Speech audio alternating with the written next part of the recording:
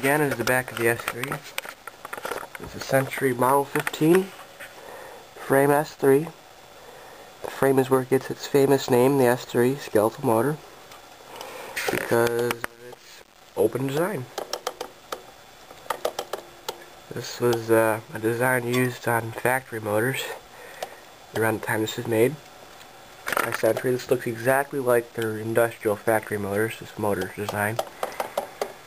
In fact, I have one in some of my other videos of the PTC power tire pump. It's a 1914 electric motor. It's a very complicated motor inside of it. This fan weighs 22 pounds, and I think this motor weighs 19 of the 22 pounds, because when I took the motor out of the box, the motor was the heaviest component, because there is so many windings in there, and then this is heavy cast iron to go on top of that. I'm not positive, but I think this is a shaded pole motor. That motor is so complicated in there, I can't tell where there's any shading coils, if there is any, but I believe it is a shaded pole motor.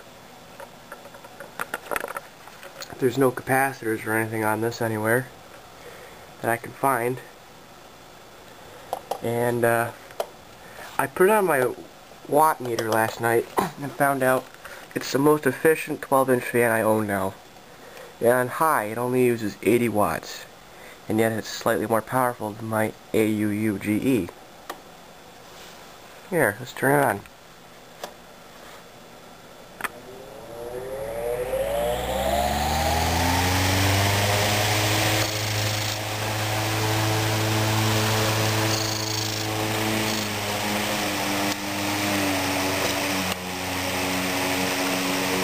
Five speeds are interesting and quite rare at a fan made after the single digits. I think that fans with 5 speeds were phased out pretty much when the pancake motors went out.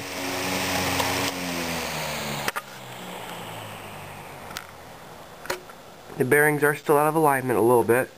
I need to figure out how to realign them. And when I'm realigning the bearings, I want to find out how you open up the motor housing on this. Because I think that if I keep the shaft from being pushed back into the motor housing, it'll stop making this awful noise.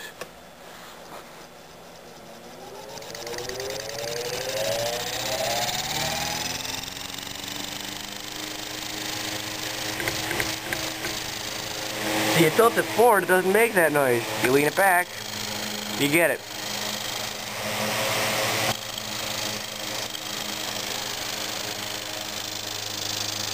I think that one of the bushings on the shaft must have deteriorated. I think that's why it's doing this. But I don't want to damage my motor trying to open it until I find out how to do it exactly.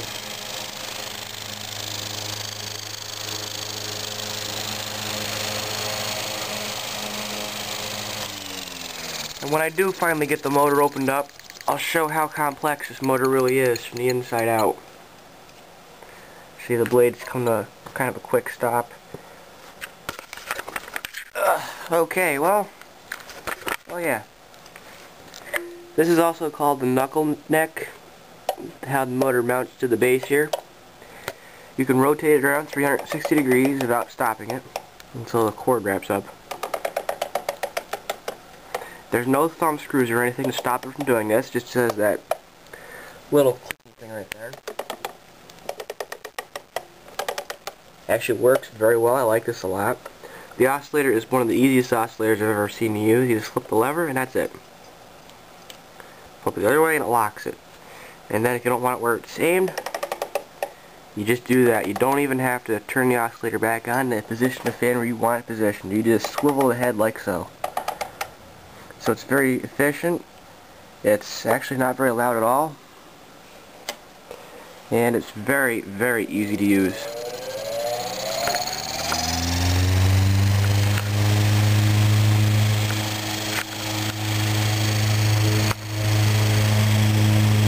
If I can get a close-up of that tag sometime, I will.